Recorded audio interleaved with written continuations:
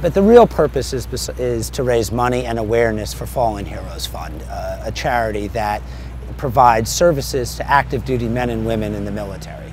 I love the challenge. I love the idea of trying to accomplish something that is unattainable for many people. I want to push myself to an extreme level, but at the same time, I like to mix my passion for endurance sports also with, frankly, my passion for charity.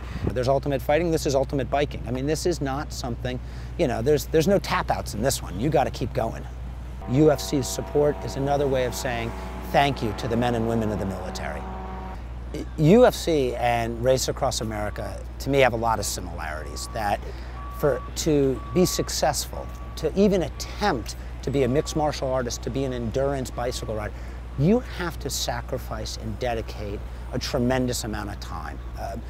You can't bike across this country or get in a ring and fight some of the world's best fighters without unbelievable focus, unbelievable concentration, dedication, hours upon countless hours of training. We raised over $620,000 for the Intrepid Fallen Heroes Fund, and that's really what it's all about.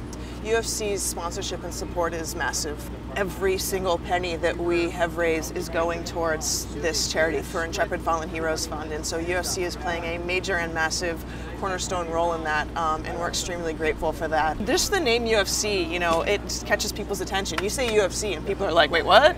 Oh, you guys are legit, and it's true. They've brought a lot of it, UFC has brought a lot of attention and awareness in a way that we really want to.